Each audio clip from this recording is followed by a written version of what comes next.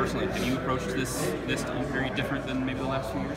I don't know. It's not necessarily. I mean, practice is practice, but and it's nice kind of just being able to focus on football and not having to be like, oh, I got homework tonight, I got homework class to go to.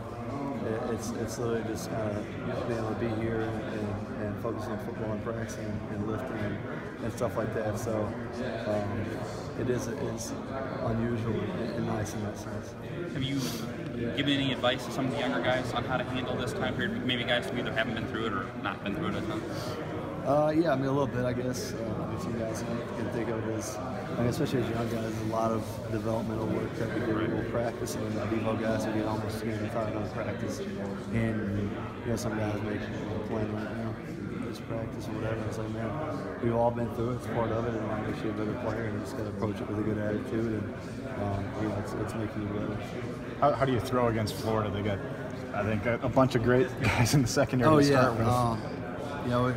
We definitely respect their defense. They're two cornerbacks that are really, probably two of the best cornerbacks that I've faced in my career, and we know that. So, so just don't throw, right? Yeah, we're just not going to throw it at all. We're going to run the ball every play.